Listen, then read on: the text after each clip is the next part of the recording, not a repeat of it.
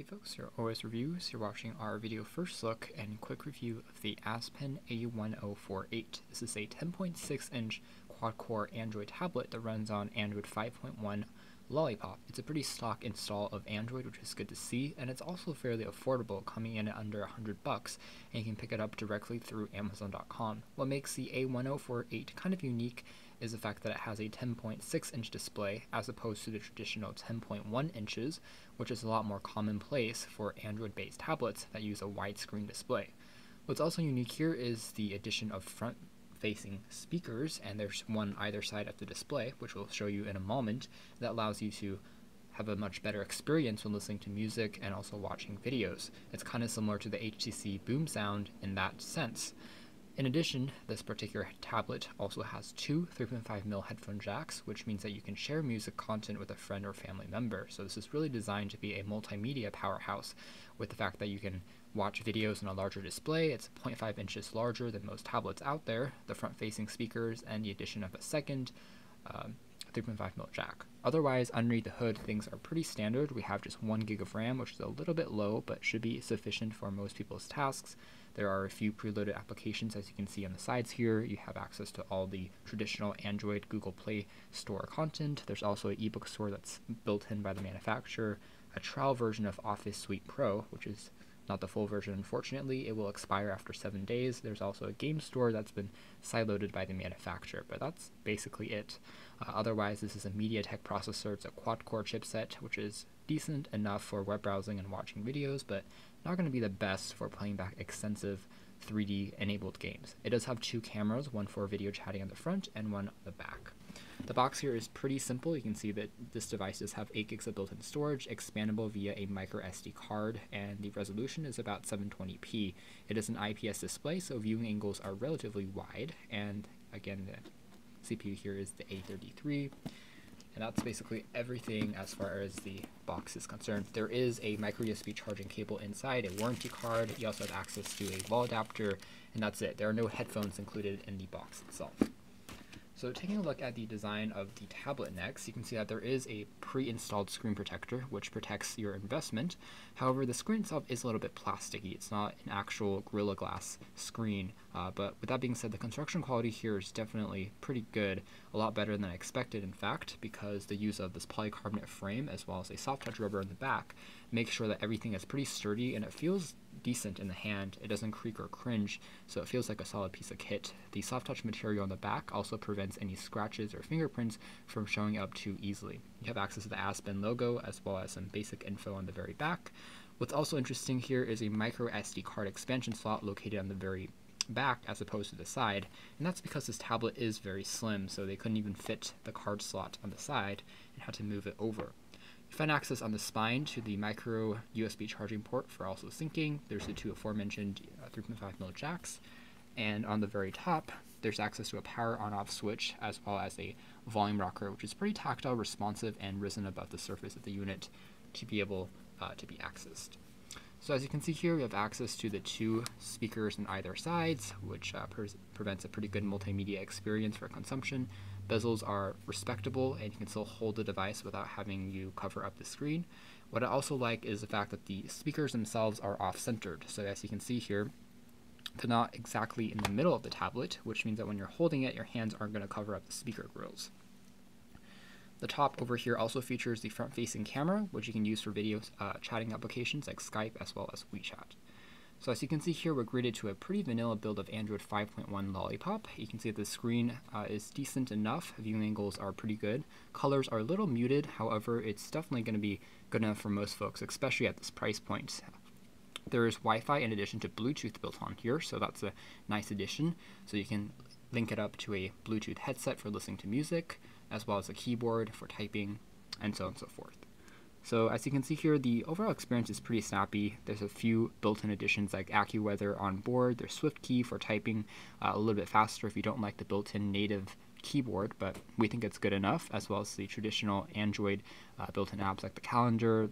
There's also the calculator, the Google Play Store, and the gallery. There's also a secondary browser, so you can see here that's built on here. That's I think not as good as the Chrome browser that you can sideload yourself, but it is a respectable job nonetheless. There's also a user manual built on here, as well as a brief or pretty easy to use file manager system that you can access. Google Maps is here, Shazam for listening and searching up music is also here, as well as the YouTube client. So taking a look at the browser first, we are synced and linked to Wi-Fi, so things should load up pretty quickly. As you can see, the overall experience is decent, and the multi-touch is also pretty lucid and responsive, so it definitely works pretty nicely in that department. Loading in more complex sites can be a bit more challenging, but overall it only takes a few seconds to complete in most cases. The built-in keyboard here can also be programmed to different languages, and because the actual screen size here is 0.5 inches wider than most 10.1 inch tablets, you do have a bit more of screen estate to type on, and we find that it's a bit more comfortable to set it on a table and then type this way. So for instance, if we want to search up New York Times, there we go. Let's take a look at how fast that takes to load. And you can see here that we have the full desktop version loaded by default as opposed to the mobile version, which is quite nice. Some Flash elements will be fully working on this, so you can interact directly with the page and also the photos. You can see it's actually pretty fast and responsive. And overall, I think that web browsing on here is a highlight just because the screen is pretty responsive, it's wide, and it makes for an enjoyable experience all in all. The accelerometer on here is also pretty fast, so you can definitely rotate the screen if you want to read it for ebook reading or some other instances. And that's basically it. You can open up a few tabs, but if you open up more than 5 or 6, the tablet does get a bit more sluggish and will be slower to operate. So down below here, you can see we have the virtual controls for all the Android keys, and we also have a screen capture key, so you can tap on that to capture whatever is on screen and save it into the gallery. So taking a look at the camera next, this is probably one of the weaker aspects of this particular tablet, just because the tablet, the camera itself is only 2 megapixels on the back, and it's pretty rough in terms of the detail. However, I have to say that low light performance is better than I expected.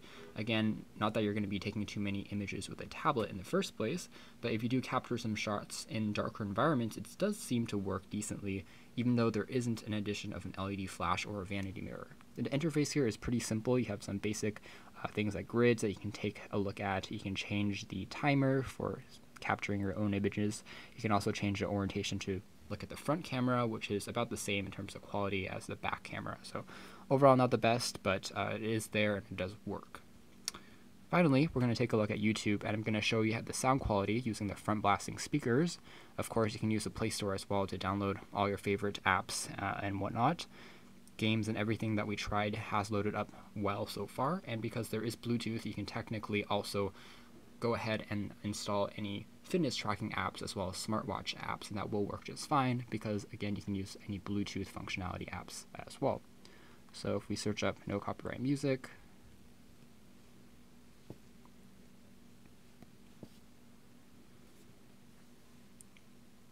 and let's turn up the volume.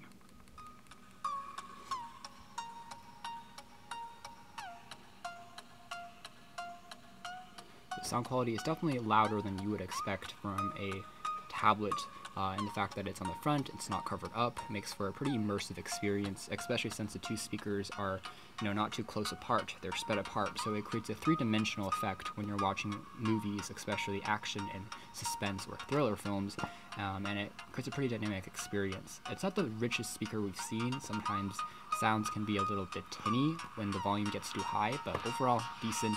The bass is also decent.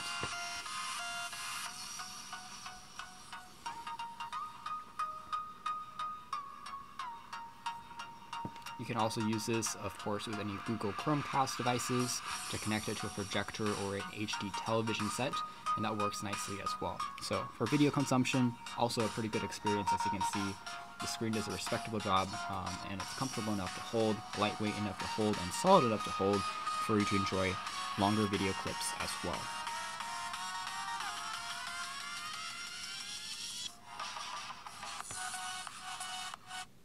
Alright, let's exit out of that.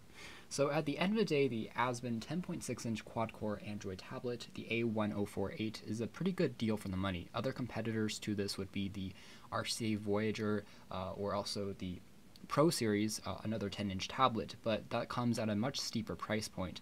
In fact, we found that tablets that are pretty similar in specs to this particular model on Amazon as well as online tend to sell for 40 or 50 bucks more, and this one has a larger screen, it has a better speaker system, and also better for media consumption with that 2.35mm jack. It's also a pretty speedy and responsive experience overall, so definitely good value for the money, and I would recommend checking it out. You can learn more information about this tablet in our full written review, but this has been our video. Thanks for watching here at OS Reviews. This has been the Azpen A1048 Android 10.6 inch tablet.